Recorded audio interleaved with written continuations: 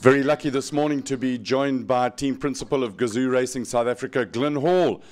What a race so far. 5 of your Toyotas in the top 10. You must be feeling relatively okay this morning. I think it's a good saying, relatively okay. We're a little bit disappointed we lost Yazid, who I thought honestly had a good chance to win the Dakar. You can never say for sure we're going to win, but it was looking very, very positive. Yazid and Timo were doing a great job and really doing top stage times with relative ease in the new, Hilux Devo. So I was quite confident until the start of this massive 550k stage in the empty quarter. That was a massive stage in all ways. Cars and bikes took a hefty toll on bodies and machines. I think it was a flashback to the kind of Mauritanian cocktail that we used to get in the Dakar in North Africa.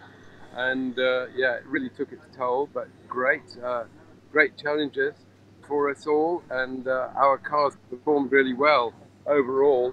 I mean, we lost Yazid not from a mechanical problem, but for a crash. So these things can happen. And really, we've got and the Lucas there in fourth. Yeah. Well, 4-5, and then you've again got Janelle de Villiers in the top 10. How does he keep doing it?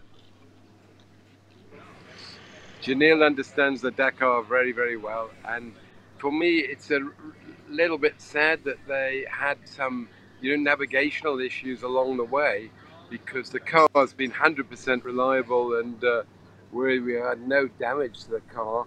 But in the thick dust, and if you're at the wrong place at the wrong time, it's very easy to take the wrong track, end up in the wrong valley, and bang, you've lost 10-15 minutes quickly. But Janelle's hanging in there, and Lucas Moraes and Armand, if they hadn't have had, and of course the big word if they hadn't have had the simple roll while Lucas was literally so car sick he was looking for a place to vomit, they would have been within 2-3 minutes of Logan. So yeah, but the race is not over, guys. We've got a long way to go. We've got Loeb, who's got to close on Saints at average of 0.8, 0.9 seconds a kilometre. So that means there's going to be a lot of risk at the front. People can't take it for granted. And I think we still got some more Dakar to come in the next 6 days. You, in one of your messages, you said that Loeb can still win this thing. I think I said it just before the start of the this big marathon stage, or at the end, during it, and for sure, yeah, it kind of looks like that. He took the deficit down by a good 20 minutes. Yeah, I would think he's favourite. On paper, obviously, Carlos is favourite. The Audis have been running much more reliably this year than we've seen before. And I don't want to miss out Guy and Brett. Had a superb start to a Dakar, really great run, consistent, and there every day, which is what it's all about. In 8th place overall, leading rookie. It just seems that the more, as things get tougher, the more Guy focuses completely on the mission at hand and following your briefing of get the car to the end of every stage. Well, I think it's a little bit, following my briefing would be a little bit of a simple statement, but I'm not actually saying much to him now at all. Guy, fair play, the two of them are doing a great job, and I can now focus on a few other things in the team as well. So Guy's doing his thing. If they keep on doing that, the Dakar will come to them more and more every day. And Sawood has had a pretty hectic introduction to the Dakar, that's certainly, and Seth in a T1 car, or ultimate car now, has also had a little bit of awakening. He's incredibly quick, but these long endurance stages take a toll on the human part of the race.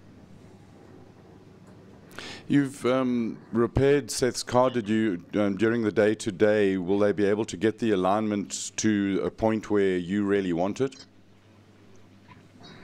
No, no. We didn't even take the front diff out actually of the car. All the cars are having new diffs just as a precaution. You know, you spend so much money getting here to Dakar and competing. It's you have to change parts regularly if you want to have the kind of reliability we see from the Hilux. And I mean, the Hilux is obviously better than many of the other cars in terms of that. But Seth's car is still only 90%, and we can't do anything here. It's got to go back on the chassis jig. That was a big impact, and amazing that they actually made it here. And do you, even with a bent car, do you get Seth to go flat out to try and get top 5 stage finishes and score some World Championship points? I can't say those were my instructions because it probably would be my fault when things go wrong. But that was my strong advice or strong opinion. If they're not going to finish in the top 5, Lucas and Seth, then we're wasting our time throwing parts at the car. You know, if you want to be not flippant, but to the fact. And they've got to get used to driving to the pace. They're more than capable, and the car's more than capable. I do believe overall, if I'm looking at the full picture of the Dakar, we do have the fastest car here, and I think that's a general opinion of a lot of the top people who know about the Dakar. Yeah, I think Yazid clearly showed that, and Lucas's stage win clearly showed that. Mm. The balance of performance with the Audi's electric hybrid cars, what's the general feeling in the bivouac? Okay, if it was balance of performance, things would change. But actually now the new term that's taken over is called EOT, equivalence of technology. And the mathematical analysis of the first few stages showed that now the cars are very close. So we've improved quite a lot. I'm guessing ProDrive have improved a lot, and certainly Audi have done a lot of testing this year. So I'm quite surprised that when I look at the power output that the Audi's got, I am quite surprised that the EOT came out so close. And I think the analysis after the last day, 2 days in the empty quarter, might show something slightly different. But it's close enough to have a race, and I think that's important. And that's what you really want. Just let's go and have a fair race and let the fastest car win. I think globally, looking as a picture, Rally Raid is in the strongest formula of any at the moment. When you compare it, of course, everybody will have a different opinion. You've got to take F1 out of it because that's kind of a different set of circumstances and rules. But if we look at everything else, the size of the Dakar, the most cars and entries we've ever had, the closest racing at the front, I would say that things are looking pretty positive, and I wouldn't like to say we're doing a good job on the FIA technical committee, but it's not bad from my aspect. It's pretty close. We just need to keep it like that for the future, so it can carry on growing.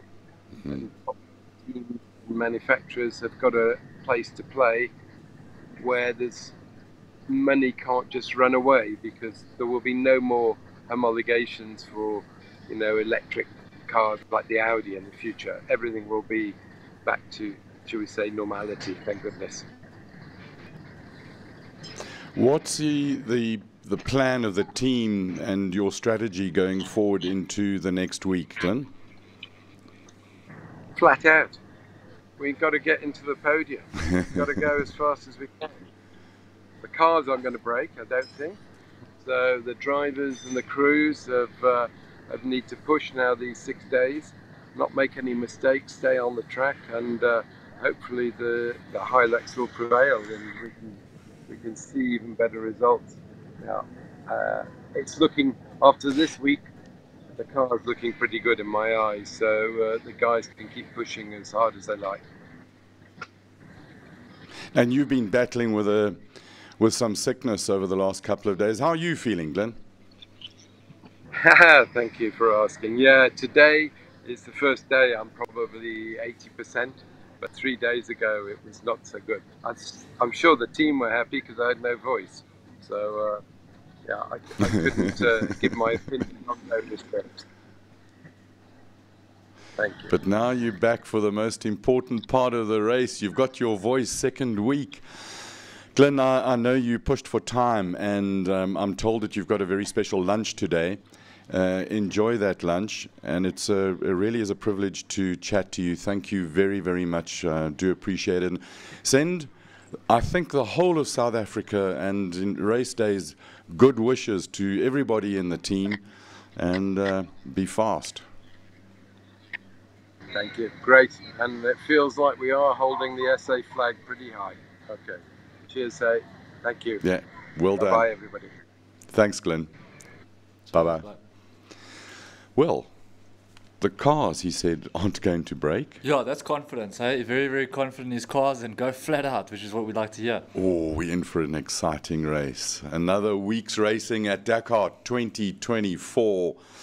Hell, what a time to be alive. Yeah. Cheers.